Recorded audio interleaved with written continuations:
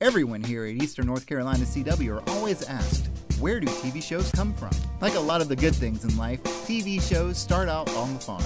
It's here where you find that a group of friends have got together and they're practicing their backyard wrestling skills. On Friday nights, they like to take a trip to the Awesome Factory. Then, they metamorphose into beautiful hot dogs. We take all the leftover bits, smush them all together, and then beam them directly into your brain. And that, my friends, is how you get your favorite CW shows.